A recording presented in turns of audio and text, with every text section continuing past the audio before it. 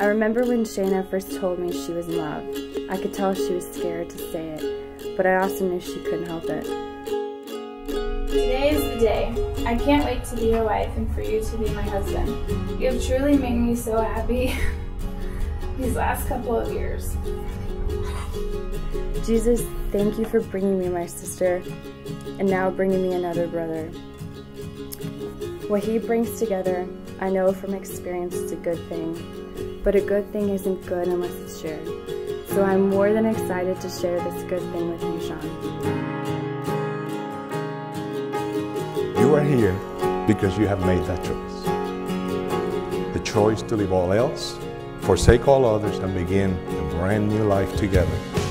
A choice to love one another with a love that withstands all, forgives all, heals all, endures all, and most importantly, overcomes all.